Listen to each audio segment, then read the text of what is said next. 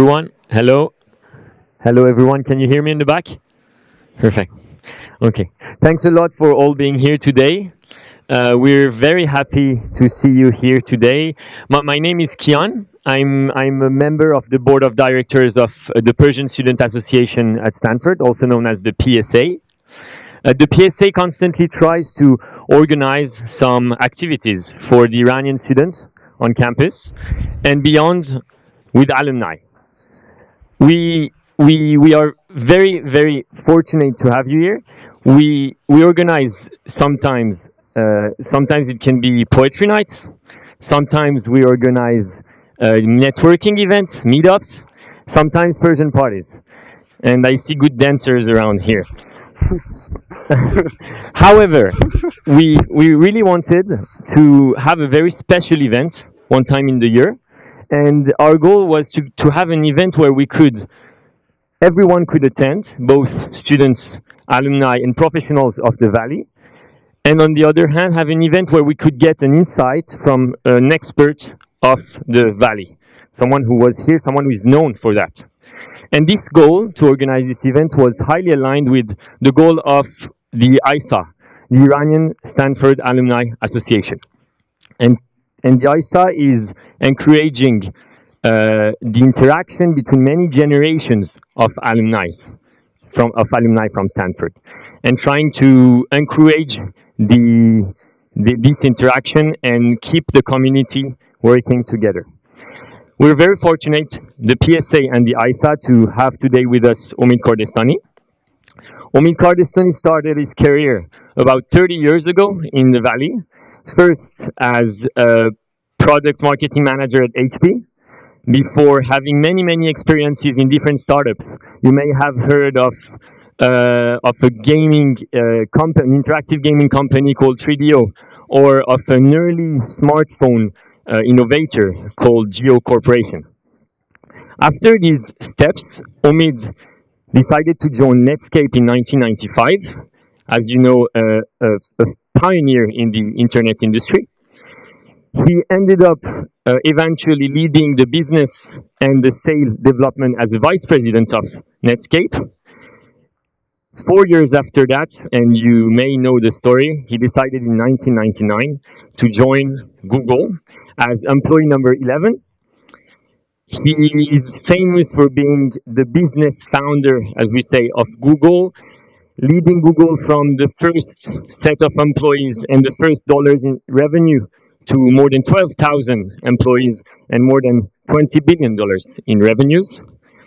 He has spent 10 years holding executive positions in Google and has pursued his passion in science, in education, in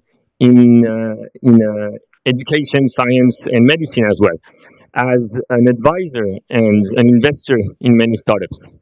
Today, Omid is the executive chairman of Twitter, and he has kindly accepted to share his vision of the future, his experience in the Valley with us, in this fireside chat talk that will be moderated by my dear friend Reza, and which is sponsored by the Graduate Business School Career Management Center and the Iranian Studies from the Hamid and Christina Moaddam program. Thank you and welcome, Omid Kordestani. So first of all, I want to thank the PSA, the Persian Student Association, and the Alumni Association for inviting me. Very kind of you. And for all of you who decided to take time from this sunny afternoon in California, which has been rare recently, to be here to listen to this. And I hope I can share some interesting thoughts with you. But first and foremost, I also want to really thank my dear friends who are here. My wife is here also. But Mr. Moaddam, Mr. Milani, who are a big part of the Stanford community, and Saeed Hamid Huzur, who is a big dear friend and an entrepreneur in the Valley who has inspired me along the way. But also I have to point out something. You know, we all in our older age now, we have picked up all kinds of sports, golf and tennis, and we're actually very competitive with each other. So the first complaint I hear when I come in, because we're very, always betting money against each other and in the sports, Saeed is very upset that you guys used a very young picture of me. So, so you can't give any edge to me, especially when it comes to looks or sports. So, sorry, Saeed. So, but. In any case, one of the things that we talked about was I love to do a fireside chat format so that we can make this interactive, and I'm a pretty open person and would love to touch on any topics of interest by the tremendous IQ represented in this room by these wonderful Persian students, but also from the audience. So I'm happy to touch on any topics and cover any ground while we have this time together today. So thank you again for inviting me.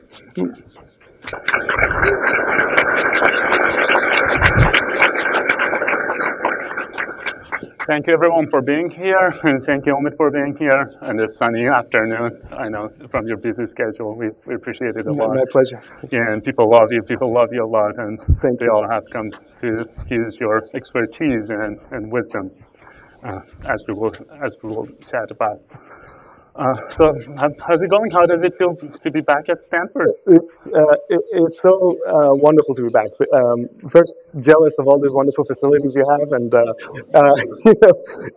the business school, for example, where I went to, which is not as a serious degree as the PhD in electrical engineering, but back then it was this building that I was surprised it survived the earthquake of '89 when I was here, and now the facility looks like. Just a place you want to actually live in, which I know you guys spend a lot of time in these buildings and student centers studying hard. But it's wonderful to be here and also to be able to share any lessons in life or lessons in career that I've had that I could hopefully inspire in any of you to do great things in life and in your career. So. Sure, yeah, and I'm sure when some of the students from this room will be back here 10 years from now, absolutely. 20 years from now as distinguished speakers, they're going to have the same experience. Absolutely. And you went to the GSP here, yes. Right?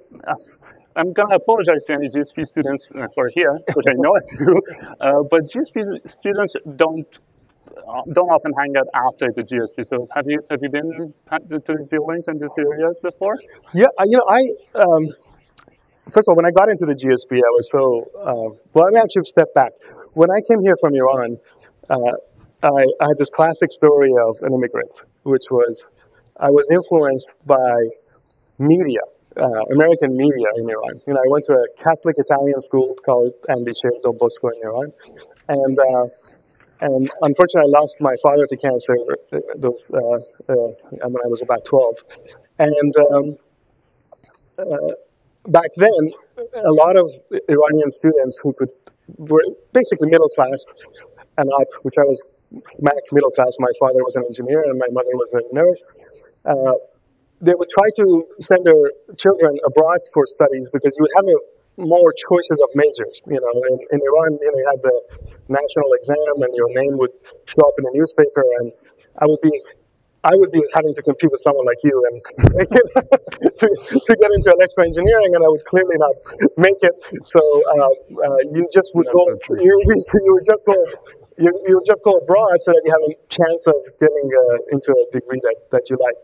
But anyway, make a long story short, my vision of America was influenced by this show called The Jeffersons, which was this family, African-American family, who was living in Manhattan.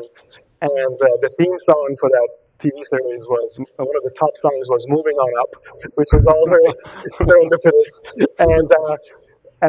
And so I imagined I'm coming to this place that looks like Manhattan, and I arrived in the middle of San Jose, California, which as much as I love as my second city, adopted city, it doesn't look like Manhattan. And especially compared to Tehran, which even back then was such a bustling, metropolis.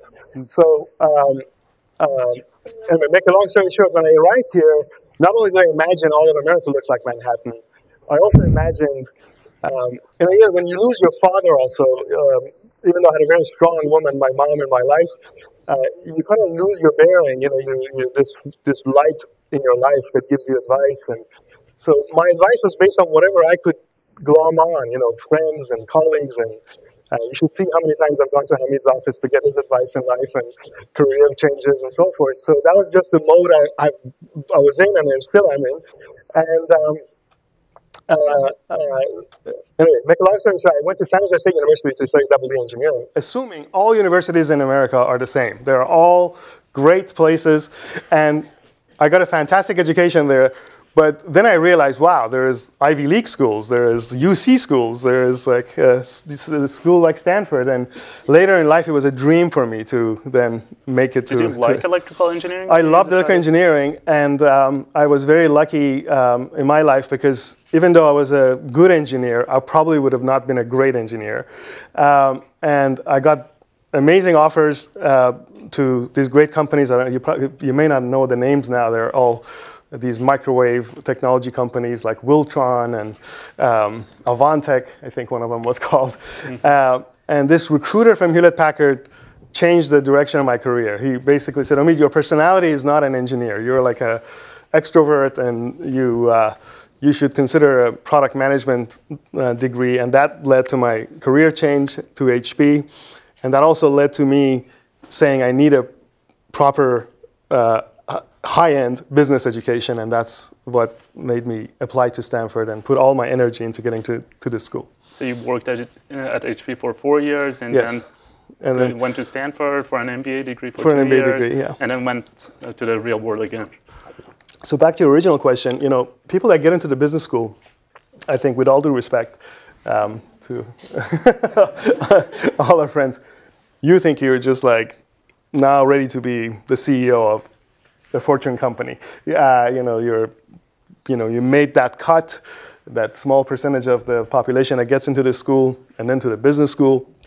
And was this what you wanted? And what I really wanted was a reset or confidence in my studies, because you study engineering, and as you all know, and today's world, by the way, is different. Can you believe it? I went to business school when there was no internet. So there was no Google. Yeah, there was no Google. And so today's world is so different because I think the engineering students have not only an amazing education in their core studies, but they have access to this wonderful, vast knowledge of the world, like everybody does now, the way internet has democratized information. So I think it's a very different world today. But back then, I had to come here, I have to spend time in the libraries, in the case study groups, in the team groups. And that was not only a great education, but also opportunity to network and kind of build your confidence and meet other alumni to be inspired about your career steps. And that's what Stanford was amazing. Mm-hmm. What did you do after business school? So I had the same disease. I thought I can be easily a CEO of a company, and I'm going to go pursue a startup. And I joined this company called Go, which was an early smartphone operating system company. And a lot of you in technology know this. History repeats itself, and this idea of smartphones was, back in '91 when I graduated, was beginning. And we were focused on the wrong problem at the time. We were focused on recognizing handwriting, which to this day, we can't do well. Maybe with machine learning, we can do better now. But back then, we had gestures. You had this ability to do a lot of the things the smartphones do today. But we were trying to solve this really tough problem, which was handwriting recognition. And the devices didn't have the right, battery lives and screen technology and all those other issues. So these devices looked like the big iPads of today, with a phone attached to the top. It's just like when you look back at, when you look at it, it's just, this was way too early. Mm-hmm. And but one of the things that if I can share with you as far as one of the best advice I can give you is that the thing that matters is that experience. And that experience, this is a cliche, the Silicon Valley is good for failure because you can take risks. That is absolutely true. This ability to take risks and learn from it and move on is a fundamental part of how the startup life works here in the Valley. But the other important aspect of it is the network you build. Mm-hmm. So in that company, I got exposed to some incredible leaders that became mentors and advisors over my career for me. So the late Bill Campbell was the CEO of that company. The late Mike Homer was a VP of product management there. And all these people, 2 companies later, which was Netscape, became my coaches and mentors and supporters to kind of propel my career, because I had this experience with them where, as amazing as it was and as early as it was a failure. But it's kind of like going through army together or going through a boot camp together. You know, you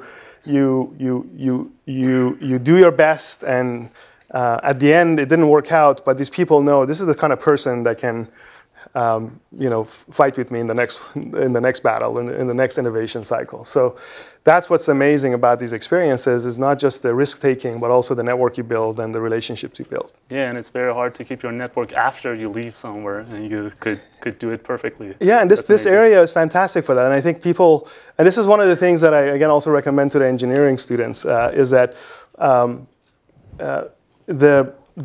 the brilliance and the high IQ and the ability that engineers have to work on problems, obviously that's a tremendous skill. But some of the most successful entrepreneurs, and this is a credit to Larry and Sergey, they surrounded themselves with advisors and people from the early days that helped them at every step of the way. So I'll give you an example. When I got this call to go meet them, and as a separate story, I can answer your questions about Google later. But they did a reference check on me, like up and down. So they had Stanford computer science advisors of them call me up, meet me for coffee, and to try to evaluate, is this guy a real serious technologist or just a kind of a random business leader that has successfully navigated his career. They wanted the real technologist. They didn't want just a business leader. But incredible people that were part of their network, did these reference checks, and that network and those relationships is what helps you, because they didn't necessarily even care to interview me. They wanted to know who I worked for, and they would call those people and confirm that, is this guy real or not? So that's how they made sure they wanted to work with you. But at the time, you were a very successful VP at Netscape, which just got acquired by AOL. And you did have a lot of different opportunities. But you meet with these 2 people, Larry and Sergey, and they somehow convince you to leave every opportunity behind and say no to everything and join them. What did they have? What was it about them that you liked? Yeah, it's a good question. So I had 2 companies that had failed before Netscape. So one was Go, and the other one was 3DO, this interactive gaming company. And then after that, it was Netscape, which was very successful. But then it reached this point where I was living this fancy corporate life. I had access to corporate jets and large organization I was running and a big title. But I just knew that as part of AOL, this company won't be necessarily as innovative and as hard charging. With all the respect to AOL, I just felt like AOL is a media company over time, and it's going to be a different kind of company than a technology company. And back then, some of the leaders that I met also at AOL, they were just very different kind of culture than Silicon Valley. I never forget one of the guys. I never get sick, luckily, but somehow I got called to a meeting to discuss the acquisition, and I had this weird kind of an ear infection where I was kind of wobbly, and I said, this is the worst way to meet the future bosses and the people that are part of this decision making. So I missed that meeting, and instead of them saying, okay, this poor guy was sick, they took that as a signal that I'm not interested in this kind of being part of this company. So the next day that I was back at work, this limo arrives. And this is so on Silicon Valley. I mean, today we have Uber. We were used to it. But back then, this black limo pulls up. And the head of the business comes and says, Omid, let's go to breakfast. And it was 10:30. And it was I already had breakfast. But we go sit in the back of the limo. And he says to me, Omid, there are acquisitions and there are mergers. And this was an acquisition. And I said, am I going to end up in the trunk of this limo now? And I mean, it was like the East Coast Mafia coming to the Valley. And so what happened then is I I just knew culturally I'm not going to fit there. Okay. And what happened at that moment was I literally got a call from Google.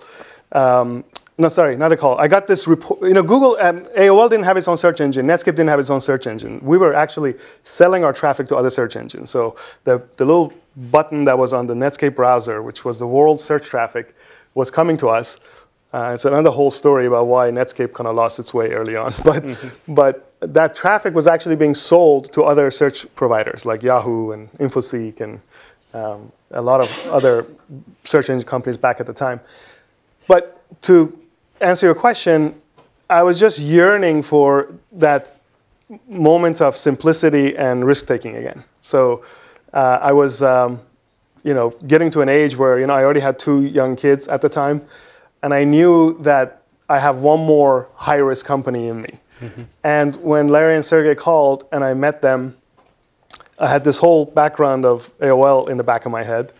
I had this understanding of search technology and how it really works and how lucrative it can be.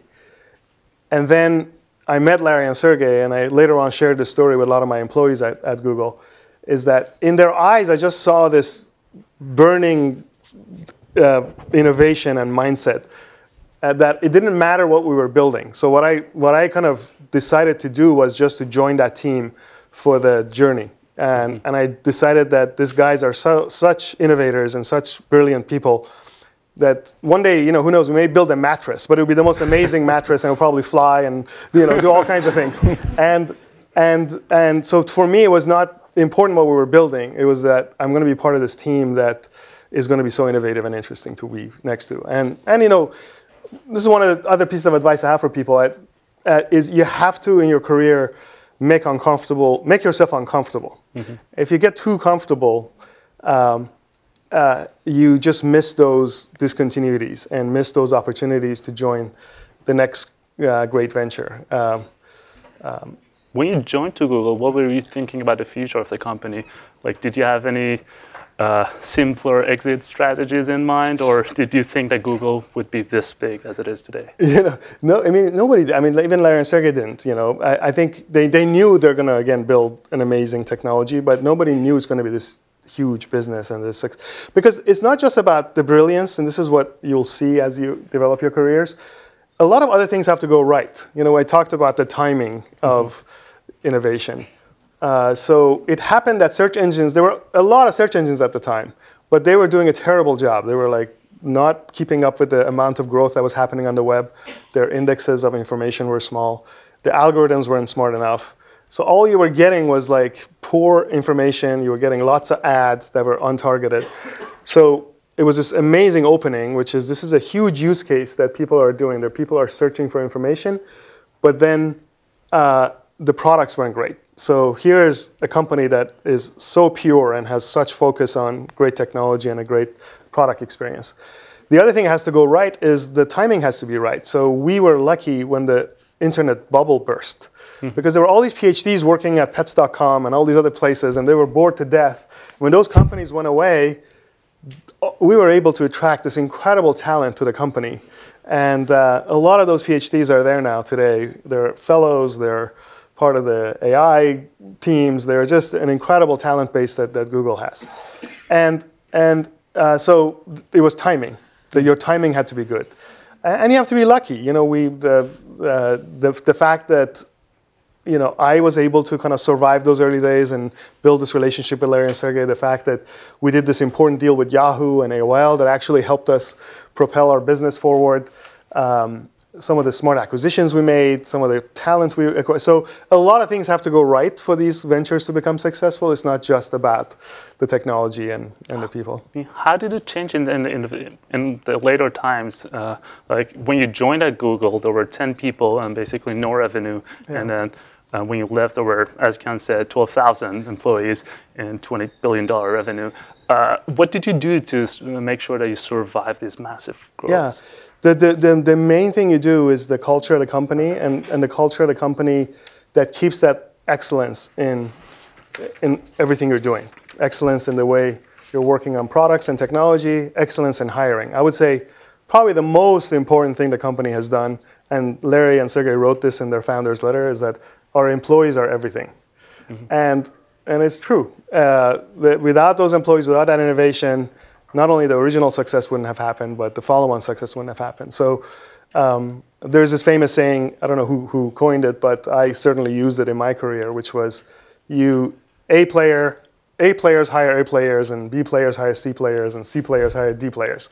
So at Google, this is pretty much the standard that's kept intact, I believe. I had the pleasure of hiring someone like Sheryl Sandberg to work for me, who's now the COO of Facebook. And not only was that a lucky moment in the company's history, but it was a lucky moment for Sheryl, and she says that, and a lucky moment for me because I had this incredible talent as part of my organization, and we learned from each other, we challenged each other, we built this incredible aspects of the operations of the company together. So to me, that's probably the foundation of success for a lot of these companies, is the ability to keep the standard of hiring that high. And you joined Twitter a couple of years ago. Can you tell us a little bit about that too? Why did you choose to join Twitter? And we've been hearing some news about Twitter, like they sold Fabric to Google, and they shut down Vine. And there are a lot of changes going on. Can you talk about that too? Yeah, so Twitter is a couple of things. One, I want to give credit to my wife. I was debating one night about this opportunity to join them. And I asked Giselle, what do you think? Do you really think this service is that unique? And she reminded me that there are a lot of messaging services today, and Twitter is not really a messaging service anymore. It's much more important as a source of what's happening now and understanding of what's going on in the world, and then the ability to have a dialogue around it. But she said, if some of these messaging apps go away, there are all these alternatives I have today. But Twitter is special. If it goes away, something special will be missed. And that's what's really stuck with me, that it's such a unique service. And I always felt like it has this incredible potential that's unfulfilled. And that's one reason I joined. The other reason I joined was the uncomfortable comment I made about making your careers always looking for that moment where you can learn more and challenge yourself more and make those uncomfortable choices. So once again, I was at this position. Larry actually asked me to come out of retirement and go back to Google to help with this transition to Alphabet, the holding company. That's 2014. That was 2014. And when I went back to Google to do that, it was this incredible journey working with Larry and the team again to help transition Google into a holding company. And at the end of that process, once we decided Sundar is the best choice for the CEO for the company, and the holding company got formed. Then Larry wanted me to stay on as an advisor again. And I just decided, this is another one of those moments where I'm going to, have this high-class problem. I'm going to have this amazing position. I'm going to have this amazing platform. I'm going to get paid really well. But I'm going to be just playing with the dials. There's so many smart people in this company. The CEO is incredible at Google now.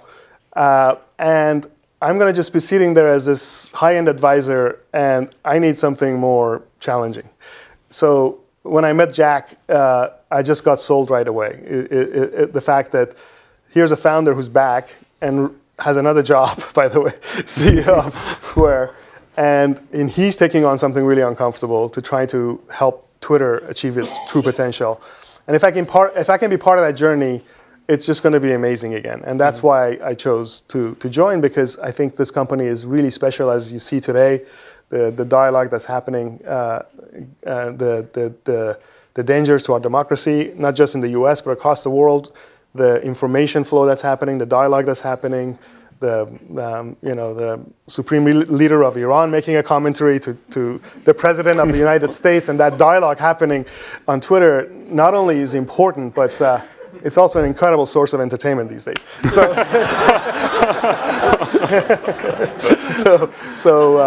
So that's what's so special, I think, about that. That is very true. Yeah. And in that journey, what steps Twitter has done recently on changing stuff? Jack Dorsey a few days ago published a short remark about how they're focusing on the advertisers, and they want to use the instantaneous feature of Twitter. Yeah.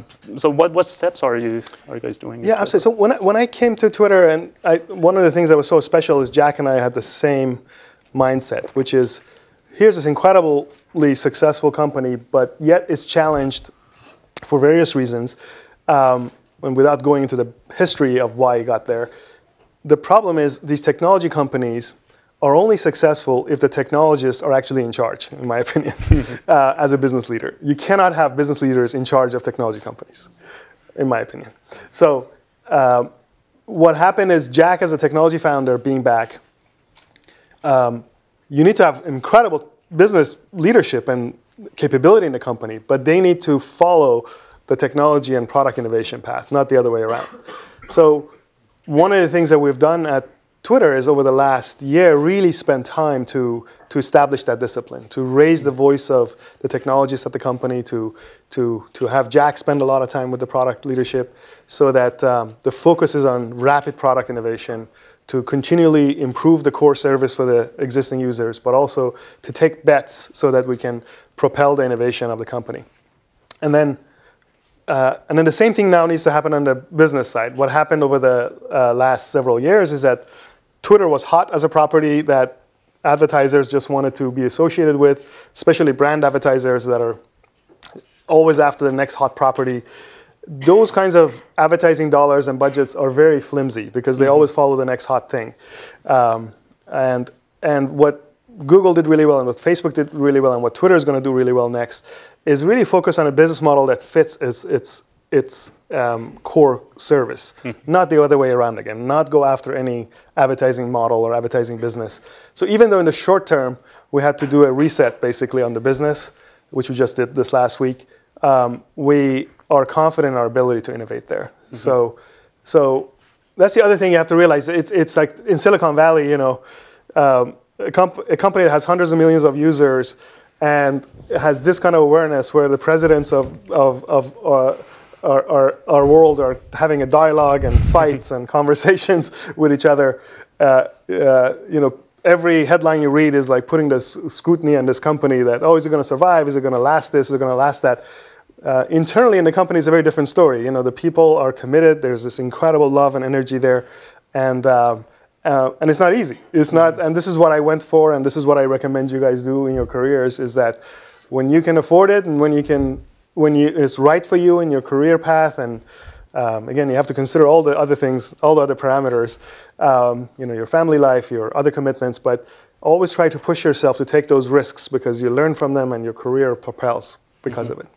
And since you mentioned technology, I'm curious about what you think about the future of technology. You've been working in the Valley for more than 30 years now. You've seen companies like Go and last generation of desktop PC and then to mobile and now Internet of Things and drones. So what is about the future that interests you? And is there any small companies that you like or personally invest in?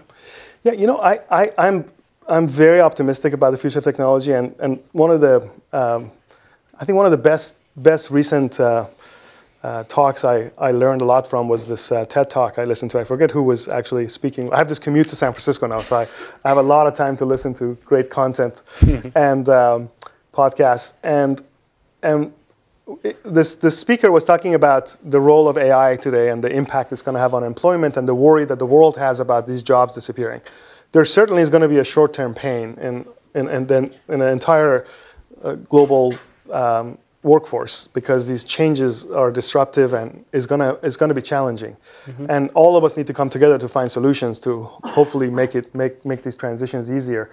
But the example he was using what AI did recently with AlphaGo, which was Google's DeepMind technology beating a world champion in Go, which is one of the most strategic and difficult board games. And then what IBM Blue did similarly in chess. And the talk was about the fact that humans probably won't be able to beat the machine again in the game. But what's happening now is that the team has changed. It's not the human now playing with another player. Is the fact that there's a team of humans and machine now together doing things. And I think that's what's really going to happen with AI and machine learning and all of these technologies, is that the more mundane jobs is going to be taken on by machines. So the radiologists who had to do some of the most basic tasks, those things can be done better with machines now. I mean, one of you guys is studying computer vision, for example, right? So I really want the capability of a doctor plus a machine learning if I have a tumor. You know, I much rather have that than just the trained eyes of a doctor now, because I want all that knowledge and know-how that technology can also supplement that doctor with. So what I'm hopeful about is the way to think about technology and what's going to happen with AI and machine learning is like it's another form of utility. It's going to be like flowing like electricity, and supplementing everything else that we're doing. It's like a utility for human beings. And that's what, in fact, even you can buy it today that way. You can buy access to Google's AI API. I forget exactly what the price is, but it's like some number of cents per 1,000 hits or so. So that's what's really happening with this powerful innovation that's going on. Now, will it replace some of these jobs that are getting lost in the center of our country here? And you know, probably not. But I'm much more hopeful of what the future jobs will be, and that the retooling that needs to happen and the education that needs to happen. That's what's exciting. Thank you. If you don't mind now, like we can switch gears and talk about more personal lessons of your life. Sure. I have As though I haven't been. We've been talking about technology for the past few minutes. Yeah. Sure. But I've seen an interesting video of you at University of San Jose State University commencement, which is very interesting. And in that, you talk about 3 aha moments in your life. Do you want to talk about them and tell me if you have any have had any aha moments since? Yeah, I really look for them. You know, I just feel like life is full of delightful surprises, and that I think the most successful people are the ones who are really in tune with these twists and turns that life brings to them. So again, if I may talk about my own personal experience, you know, when my father died, that was a moment for me that could have made me go become depressed or get into drugs or, you know, give up on life and career. But in reality, what happened was the combination of my mother's leadership, always strong women. I believe in strong women in your life. Surround yourself with them, include them in your teams. Is that that became a leadership palette for me. And some of it was hard because as a 14-year-old, if your mom kind of looks at you as a head of the family now, that's another stress on its own. But that was also an opportunity to kind of jump into a leadership role and decide on where we're going to move to and the next house we may live in and the next career and risks. And I took a lot of risks. And thanks to my mother, she put up with them and supported me. But these moments kind of present themselves, you know, like that lunch meeting I had with Larry and Sergey. It's just this moment that I realized I can be comfortable at AOL, aside from that limo ride, but I can be comfortable there and I can have a cush job and by the way, I even did a spreadsheet. This is like shows you the mistakes you can make in life. I did a spreadsheet, talking about money now for a second, when you asked about did I know how successful Google is going to be. I did a spreadsheet and completely with my technical education, forgetting the law of large numbers, because my stock at Netscape had gone from $15 to $75 after the AOL acquisition. That was like an incredible rise. I said, well, that kind of a rise is impossible to continue, but doubling of the stock every year is possible. Like, I was just like completely forgetting the market cap of AOL and the fact that it's impossible for it to double every year, forgetting the law of large numbers. I assumed that in my spreadsheet and what kind of shares I had at AOL.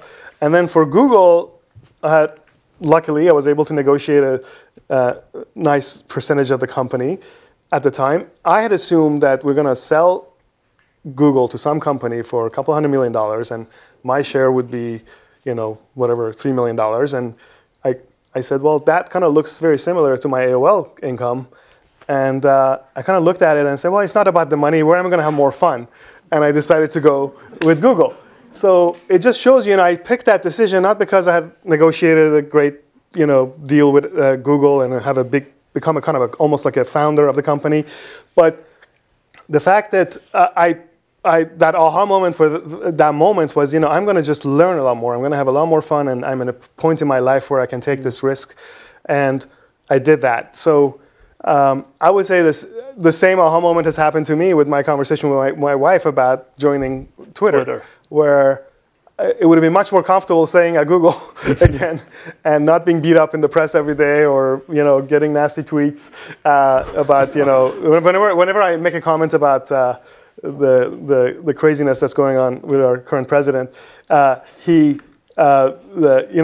get these nasty tweets like, pay more attention to the Twitter stock, or like, go fix the problems with Jack, and like, so I would have been a lot more comfortable staying at Google than what's going on at Twitter now. On the other hand, I'm just loving what I'm doing every day now. I'm learning a lot more. I'm challenged a lot more, and that's, I would say, another recent special moment for me. Yeah. And speaking of the current president, I want to bring this up that over the past few years, over the past decades, actually, a lot of immigrants came to this country, a lot of smart people. You are one who you helped grow Google, which now hires more than like tens of thousands of employees. Saeed Hamidi, Hamid Moqaddam, and like the list goes on and on and on. Yes. Like I don't want to say names here, but many of these people were from those 7 countries that are listed in the executive order. What do you think about the role of immigrants in America's economy, and more specifically high-tech industry? Absolutely. No, happy to address that. So I'm going to stand up for this because I'm passionate about this issue. Going to get into a fire.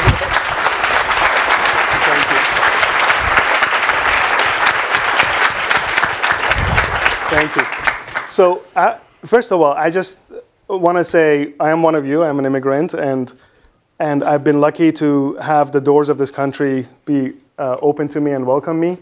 But I want to put it in context. When I came here, I was lucky in one respect because I came totally unrelated to what was going on in Iran. I arrived here because my father had passed away, and it was right before the revolution. But then the revolution happened, the Iran-Iraq war happened, and the hostage crisis happened. So I was a student in high school here during a lot of that. And I faced the same kind of pressures or fears that you may be facing today, those of you who are students today. I was on a student visa. At one point, I think President Reagan put a ban on travel on Iranian students, and you had to go fingerprint yourself. So what I want to say is, I went through all this and survived it. And all of you students who are here, stick to your guns. Stick to your focus on your studies.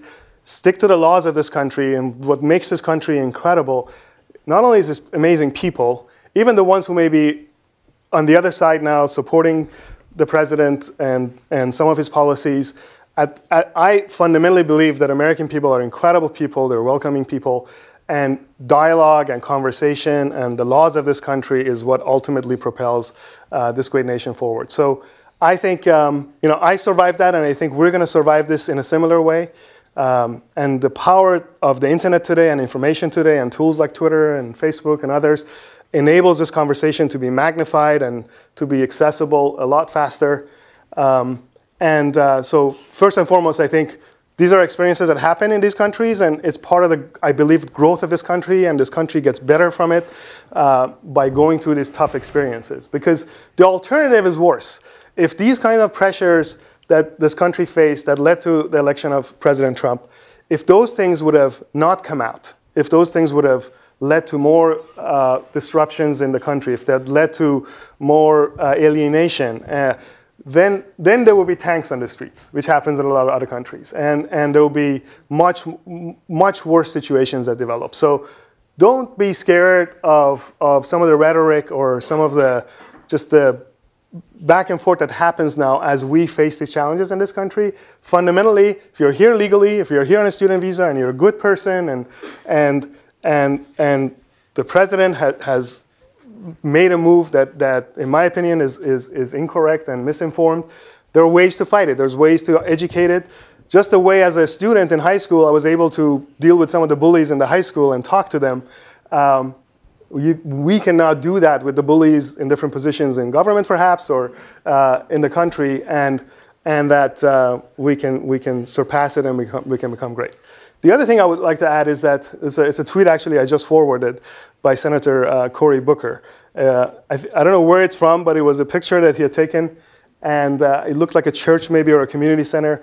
And basically it said that for those of us who have been lucky, the answer is for us to have a longer table, not a taller fence.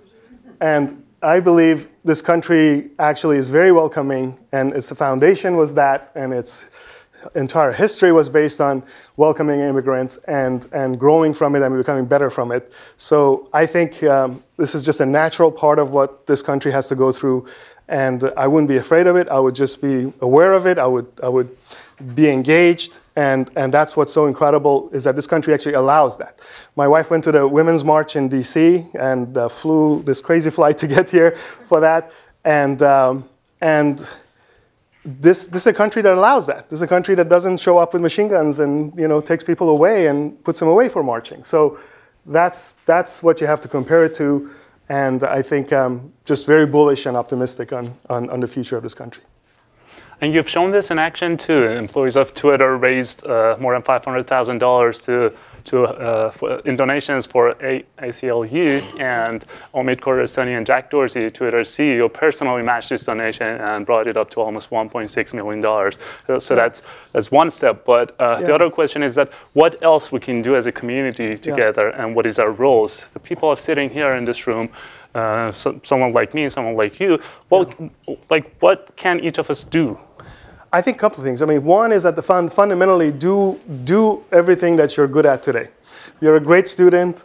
Do what you're good. Do that job extremely well, because what you're going to do next, and the companies you're going to help build, or the great success you're going to become, like the wonderful mathematician that just won the Nobel Prize, I believe, in mathematics. What's her name again? Sorry. Maria Mirzakhani. It's the Fields Medal. It's equivalent to Fields Medal. Yeah. Thank you. And so do what you're good at, and that's what's going to highlight the power and the success of the immigrants. So that's the number one thing. Two, be engaged. This is what's great about this country. The civic engagement is going to it caused this country to become better. I love one of his recent lines. John Lewis, our congressman, one of the incredible leaders of the country, he went to one of the airports as this ban was coming on, and I think was talking to someone about this ban, and they were mistreating some of the people that were entering the country, and he just simply said, well, looks like we're going to have to spend some time here, and we're going to take a seat here. And here's this, I think he's like 70-something years old, and he sits down at the airport, a congressman, and takes the time to do this. So we have to do the same in our community. We have to support NIAC and other organizations that, and in fact, I have a fundraiser tomorrow. We have to support any other organization that is actively engaging and lobbying the Congress, lobbying the various organizations basically that's part of the civil engagement that this country encourages and has. So do what you're best at and become engaged, and that's how this country improves. This has been amazing, Omid. Thank you very much. We're going to open up to questions, but before that, ladies and gentlemen, Omid Kordestani.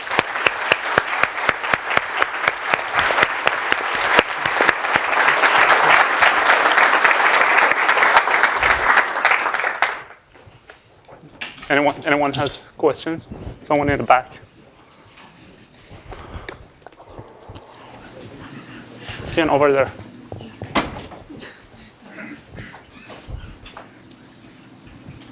Thank you. Thank you so much for your talk. I have two questions. A lot of us in the Silicon Valley have this idea of Silicon Valley exceptionalism, where we think that no matter what happens with globalization,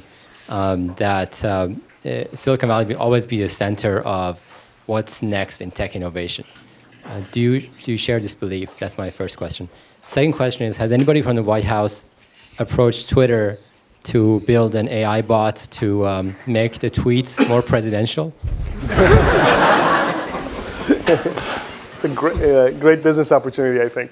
But I think on your question about Silicon Valley, I do think we have something really magical here.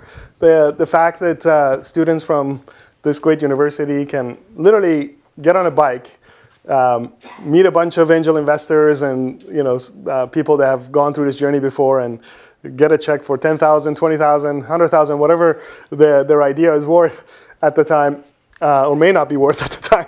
But basically especially in those early stages, people are betting on people. So these investors and angels invest when they see this bright eyes and innovative mind of an entrepreneur. So on a bike ride, you can go do that with a bunch of investors like Larry and Sergey did. Then go over to Page Mill Road and some of the best law firms and incorporate your company and get best advice. And then hopefully find some real estate these days. Said may help with that. But I do think this magic is here because the great universities, the great access to the professional services, the funding, the mentorship, the great kind of appetite for risk is really here. But I wouldn't underestimate what's going on in the rest of the world now. So a lot of countries are now learning this and watch this carefully. Not only do they have a healthy envy for it, but they have the talent base for it that's actually less expensive than what's going on in this region. I also think that we have the opportunity in this country to deal with the divide. Hopefully, we can invest more in some of these areas and counties and cities that have fallen behind Silicon Valley and the coasts. And that's what I'm hopeful for as well. I remember when I was at Google, Larry went to university in Michigan. And one of the big centers we were going to build, he was adamant that we got to build it there. I know Jack comes from the Midwest as well. And these people are really in tune with not only the value system there that is so strong and so American, but also the opportunities there, that the talent is there and the hunger is there for success. So anyway, make the long story short, I do believe we have something magical here, and I do think the signs of it now working in other regions is happening. And areas like Hamburg and Paris and London, of course, are most famous for it, but I'm also very hopeful that this can happen in Iran. This is one of the most painful things for me, which is I went to as I told you, went to a Catholic Italian school, and these were wonderful Italian fathers that were running this. And every time, as alumni of that school, we meet with these fathers, you should see, I mean, they almost like spank us. They basically are like, if you guys don't go back to that country, who do you think is going to go fix it or help with it? Well, first of all, I think the attitude in Iran is very different, which I think is correct. It's like, who are you guys who have lived most of your life and are practically Americans or foreigners to come tell these wonderful energy and youth in Iran what to do? So I'm completely subscribed to that. I think what I just hope for is that by these sanctions going away, hopefully, and the country opening up so that the rest of the world can see the wonderful culture, the history, and the incredible talent base that's there, it pains me to see that we're not as successful as India or Turkey or some of these other countries. So I hope that kind of innovation from Silicon Valley can take root in Iran as well.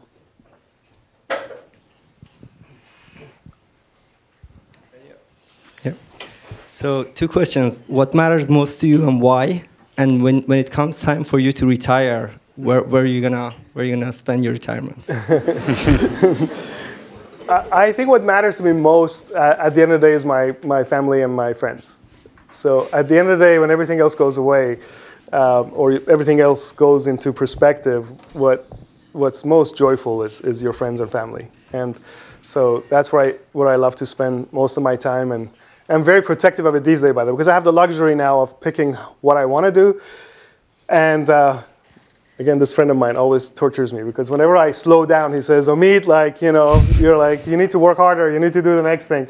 And I always caution him that I now want to enjoy my young kids and my older kids who are in college and my family a lot more and the sports that I love. So those are what matters to me a lot. But also, I'm the kind of person I think will be just not satisfied sitting at home or just retiring somewhere. I have to be challenged, and the luxury of being able to be part of this incredible innovative ecosystem of the Valley and the technology field, I think is so special. The impact it's going to have on politics now, the impact it's going to have on medicine, and the future of employment, I think, is profound. And I will always be involved with that. And I hope to support the future entrepreneurs and be coaches and board member or advisor to these companies. And as far as retiring anywhere, honestly, this is something else that we struggle with, Zell and I, because we love this area. And then we spend a year in London, and it's like, oh my God, it's so amazing. We should live in London. And then we go to New York. It's like, oh my God, this is so amazing. We should live in New York. And she's from France, so it's like whenever I go to France, it's like this is the best place on earth, and the culture is so similar to Iran.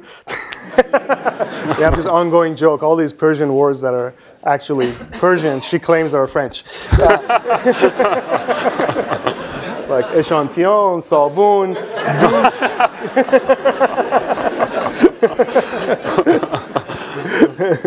But what I've realized is, really home is where your relationships are. And that's what really matters to me, is that spend time with my closest family and friends, and that you can always travel or visit. And thanks to Airbnb now, you can just really have a choice around the world where you want to spend more extended time. So I think that's how I look at the world now, being a world citizen. Thank you. Let me go this side.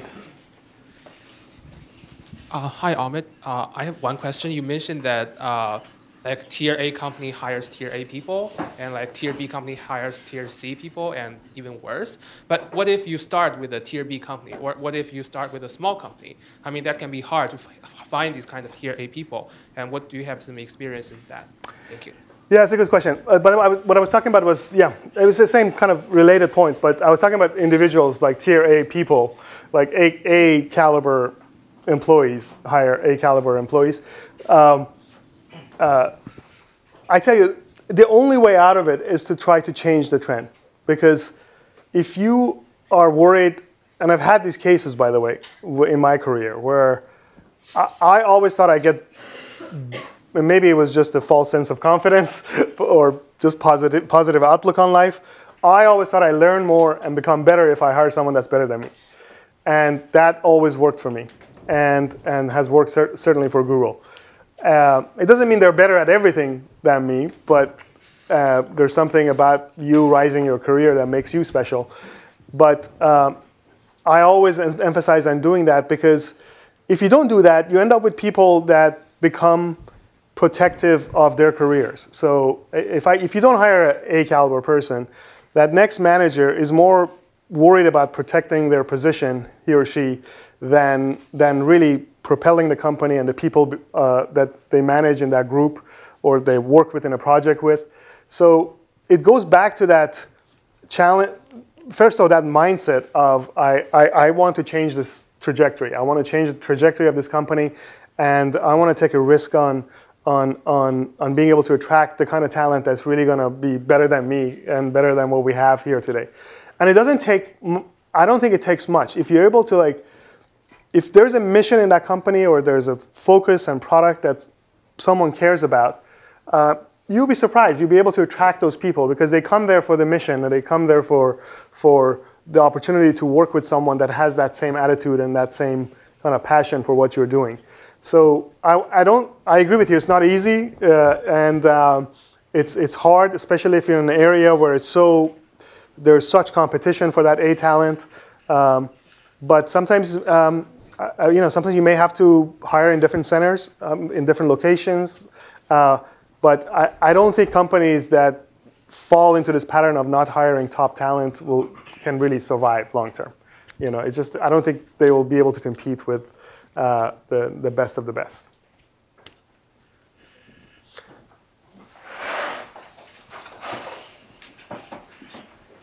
Thank you so much for the talk. My question is kind of related to the concept of the mindset. There are a lot of Iranians that have a little bit of anxiety and shyness. I was wondering if you can make a comment about how to overcome that early in your career.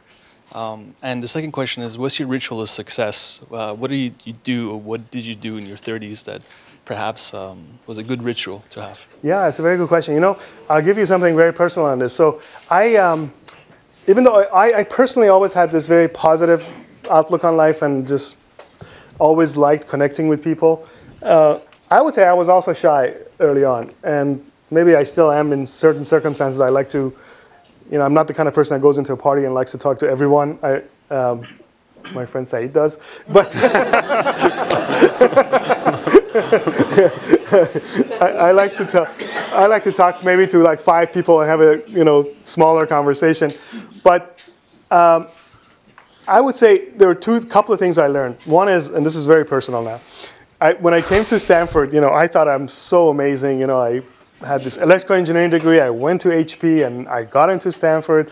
I only applied to one business school and I got in, and because I was so focused on Stanford. So I just thought that I'm walking on water, and I almost failed the first like 2, I forget, it was quarter or semester back then.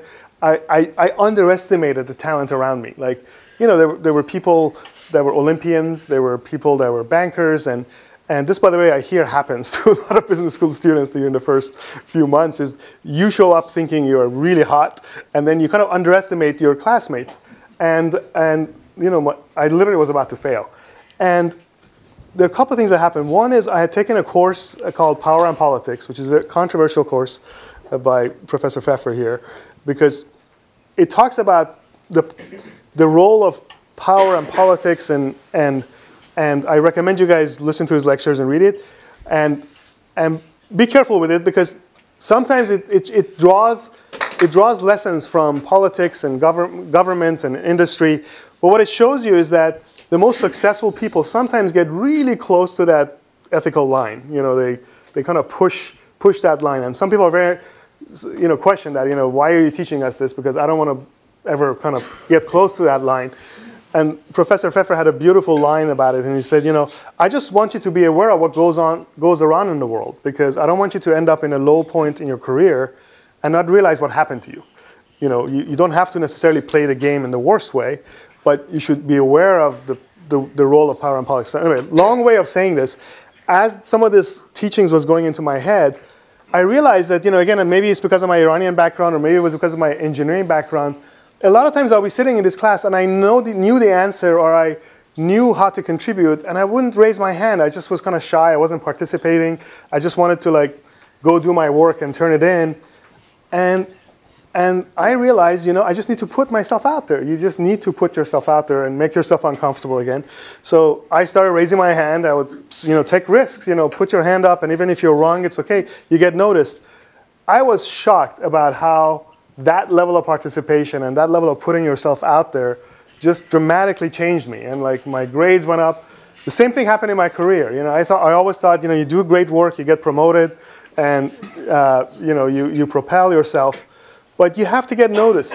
And to get noticed, you know, at 3DO, I never forget, we were a company, we had a lot of issues, a lot of challenges, and there was this path I would take that was the closest path to my cubicle. I would like take this path and, you know, go do this thing. And then suddenly Dr. Pfeffer's lessons came to me, like, you got to put yourself out there, you got to get noticed. So I started, sounds terrible, but I started taking the path through the executive row to the exit. And then one day, you know, the CEO of the company stopped and said, oh, hi, Omid, you know, I'm going to Japan, and I know you had worked in Japan before. Like, would you like to come on this trip, because we have to deal with this issue? And again, that little encounter changed my career there, because it just showed me, again, by putting yourself out there, you open opportunities up for yourself. So again, you don't have to do it fake. You don't have to do it unethically. But you have to push yourself to be noticed, to take paths that are not necessarily the easiest, but take you down different experiences. Let's have a question from a lady.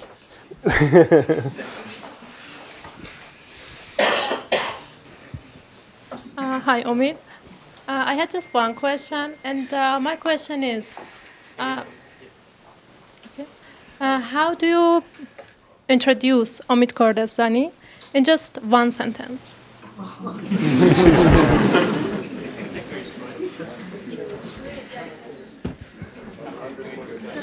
I guess.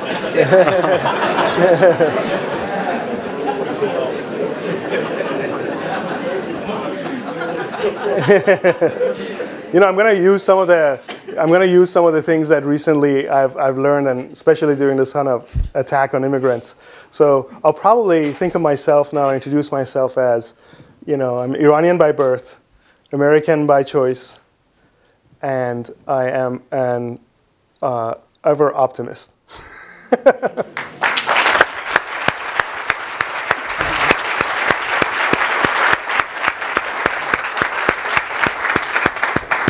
Thank you. Maybe someone in the middle there? Yeah. Oh, sorry, go ahead. I have actually a couple of questions for you. First one is basically I want to have your idea or basically your advice for the mainly like Iranian or immigrant students basically that come here for education. The first thing that came to their mind is just basically we are at the beginning of education, we are more worried about being settled down than taking risks for the doing better. Having a better job. You're thinking about, okay, how I can settle down, how I can make my personal life fixed. So that's something that somehow I personally believe that kind of holding me to do the better thing. Because I'm always worried about what's going to happen. So what's your advice for us? That's my first basically question. And the second one is this, how do you rank your patience when you're starting something from 1 to 10? And so, thanks. Yeah, sure. So on the question of immigrants first so focus on getting settled down and surviving, actually, I totally agree with that. And it's so hard to come to a different country away from your familiar surroundings, friends, family. And I remember, those early days, I was really kind of in high school, especially with the revolution and the war and the Iranian hostage crisis. I was so kind of serious and inwardly focused. So I think there were a couple of things that were kind of my compass, not just those early days, but kind of to your point about getting settled down. One is just really being passionate about something. And I was truly passionate about my electrical engineering degree. I was really loving every aspect of it and wanting to just learn and become better at it. The second part was, again, surrounding myself with a strong community of friends. And I would say both the Persian community gave me this grounding and this familiarity that was so helpful for me early days. My friends and my relationships. We have this dear friend who said hello to me earlier today. I haven't seen her for a number of years, actually. Thank you for coming. But I never forget, she was this young girl that was a premature baby, and I actually got the pleasure of naming her Nahal. And our dear friend accepted that name, and now she's a successful employee at Intel, and I'm sure a lot of great things ahead of her. But these relationships, these kind of community that was around me was just part of the roots that I established for myself that really helped me. And I would say the third one is, be it a man or a woman, I think a partner in life is critical. And I had incredibly strong women in my life, both in college when I was growing up. I had these I had an amazing American girlfriend who was a huge influence on me to introduce me to this culture and have me not become so insular and enjoy the theater and enjoy the city in San Francisco. Kind of just really not become like the sometimes like the traditional immigrants where they have their own Chinatown or Koreatown or Persian town. Just get out of it and be part of the big broader society. This is one of the bad tendencies we have. We go to the same parties with the same people, with the same jokes, with the same food, and the same dances at the end of the night. So get out of that rhythm and just actually be part of the broader community you're in. And then this partnership is really more. I want to give credit to my ex-wife Bita, who was just a strong woman in my life. And when I was in deep debt and had gone through a couple of startups where I was not doing so well with my career, she was a salesperson for MCI, back then a communications company, and she was selling lines of telephone. And she would bring home these bonus checks that were more than my entire salary for the year. And actually, it convinced me that I'm in the wrong job. I was doing product. I was like, I am working on product strategy, and it sounds great, but I'm making $40,000 a year, and she brought a $40,000 bonus check. So So, by the way, that honestly, that was one of the big influences on me moving to the revenue side. So I would say, those things, really that community, loving what you do, exposing yourself beyond that community, and then a strong partner in life. Just starting your life, having children, having, a marriage, and just getting into that rhythm just is part of life, and you learn from it, you grow with it, you take risks for it because you want a better life for your kids, and I would say all those things is an important consideration. I think we might have to do a second session here with all the great questions. Thank you. What are your thoughts about some of the folks within a certain age still in Silicon Valley looking for career? And, as you know, once you get over 50 or 55, but you're not quite at your retirement age, your salary expectation is higher, experience is higher. Meantime, you're slowing down, companies are hiring younger folks, and there are a group of people who are facing a challenge to move between the company, get new jobs that are at the same level as they're trained for. So what can those guys do to, make the next move on their career? Yeah. I think that's really tough. You're right. I mean, this is a challenge that companies have, and I think employees have, if you haven't taken some of the, not you specifically, I'm just like in generally, but if people haven't taken those risks early on in their career and kind of made themselves uncomfortable, then they do end up in these positions where they become either dated or less relevant of the times, and that's a dangerous position to be in. And the only recommendation I have is and I know these are hard, this is not easier said than done, but is just trying to retool yourself, trying to really find, even if you have to take a step back sometimes and go into a role but it's in the right company, it's a different environment that actually has more chance of success. I think it's better than kind of staying stagnant in an industry. I have my own couple of really close friends of mine that chose lifestyle over career. They chose lifestyle, and without embarrassing them now by giving more data points out, is just like they just didn't make those harsh moments. I sometimes thought I'm going to die with the pressures of some of these startups I was under, but I think those things made me stronger and better over time. So I would just say it's really assessing your strengths, assessing the network that you have, and using it all to then make the next move so that you put yourself in the flow of what's happening now. It's really the best advice I have. So forgetting the title or forgetting necessarily even the income that maybe you were expecting, but taking that next risk that puts you in a stronger flow. Maybe do a couple of more questions, and then, because I'm happy to come back. Yeah. Let's have another question from a lady in the middle here. As you can see, I'm very biased toward having the right diversity. I have 2 daughters. Oh, hi. If you're looking to hire someone, what's the most important quality that you're looking in that person? Yeah, I think honestly, the most important thing I look for is, does this person have the ability to grow and to really kind of challenge not only themselves, but the company and their manager and so forth. So I look at the capability of this person to really not necessarily do today's job, because everything is moving so fast. And I'll share the Sheryl Sandberg story, because this is actually relates to your question also about Sheryl. So Sheryl Sandberg, who's the CEO of Facebook now, and she's a world figure now, she was brought into Google by Eric Schmidt, our CEO, to get the company ready for going public. She came from the government. She was in the Treasury Department, just a superstar, education and talent. And very quickly she got frustrated because we weren't ready to go public. It was years away, and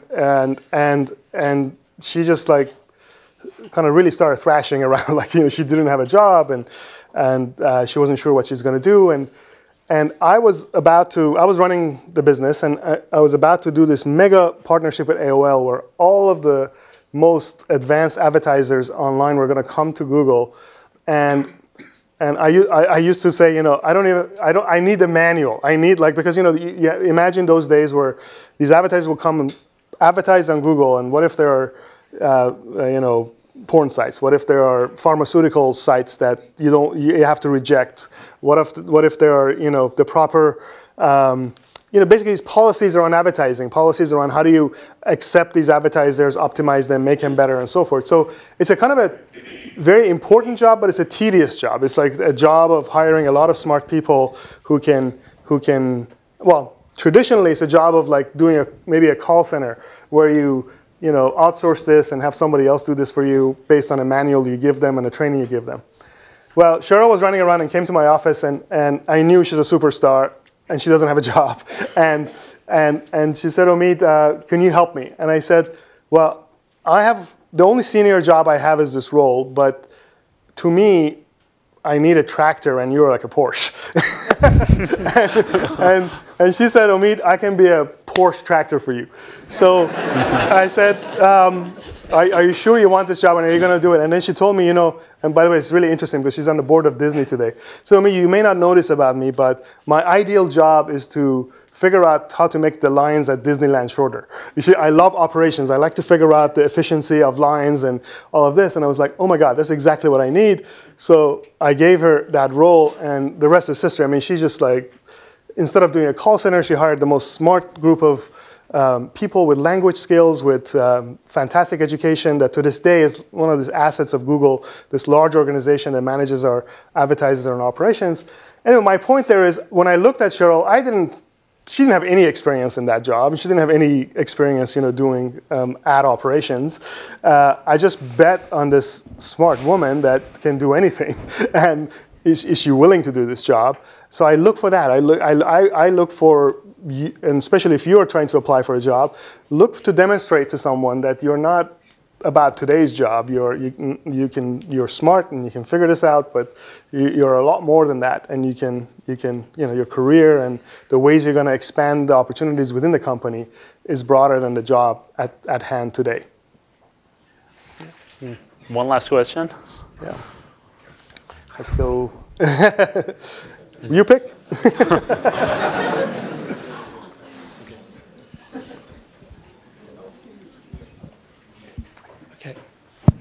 Alex Sadagat, thank you for coming here, Omid. I have a broad question for you. Do you think that too much talent is concentrated on the internet today? Because what really bothers me that we all have these wonderful computers in our pockets, but we're still driving on bridges and highways that are falling apart. So what's your take on that? Thank you. Yeah, good question. Look, I think this. It's true that there's this amazing concentration of talent in our industry. But on the other hand, I feel like what's great about it is that this technology field is now touching every industry, right? From medicine to genetics to transportation now, and hotel businesses, everything is getting touched by it.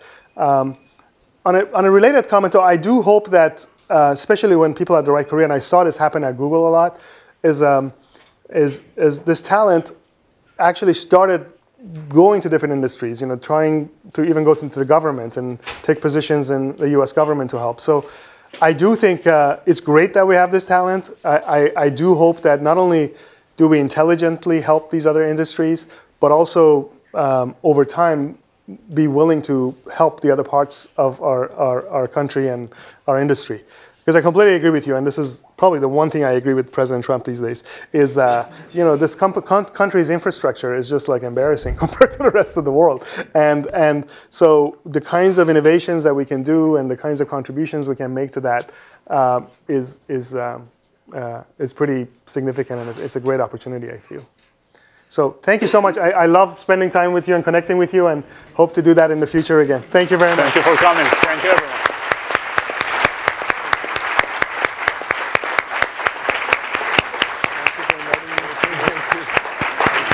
Thank you so much for inviting me. Thank you. Thank you for coming. Absolutely.